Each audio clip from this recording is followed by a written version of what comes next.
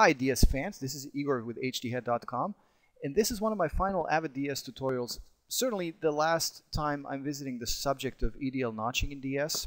I've covered it at least once, maybe two other times before. You're welcome to look at the older tutorials, although in this one I'm going to try to cover everything we did in the old ones, make it more concise, and use an updated tool. So really this is all you need.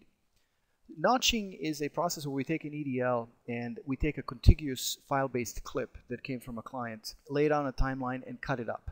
A lot of other softwares have automated way of doing this, either using an EDL or using automatic scene detection. DS unfortunately does not, but it is very, very quick and easy to do it with the method I'm about to demonstrate.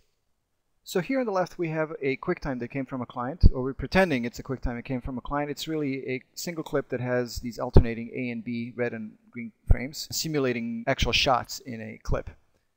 And we also have a regular EDL that came from Final Cut. So what we do is go to multi-instance views, web. You can also use whatever web browser you're comfortable with. At hdhead.com website, there's a button in the upper right that says Tools.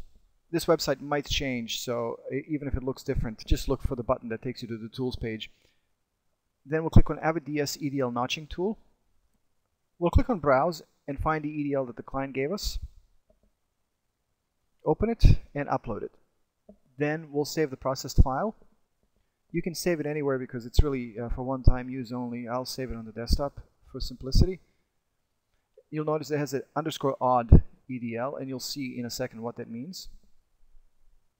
Now we can close the browser. I'll go to the EDL tool of Avid DS, click on L for load, and we'll navigate and find the list we have just saved.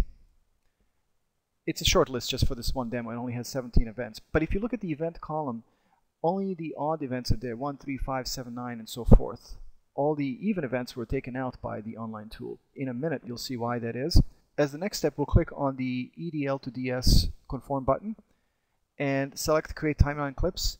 You can really do create both or create timeline clips. However, we don't need the clips in the bin. We only need the clips on the timeline, so it's simpler if we create timeline clips only. We'll press Conform, and here's our conform timeline. Now what we do is we need to make a duplicate of the original clip. So I will select it and copy it, and I will create another video track and paste the clip on this video track. So now we have our original and a copy of the clip perfectly in sync with one another. Then by holding a Shift key, I'm going to click and drag on these clips that conform from the EDL. And I will press question mark, Shift question mark that is, to mark in and out around the selection. And I will click, hold, and drag these clips onto either one of our source clips and drop them there.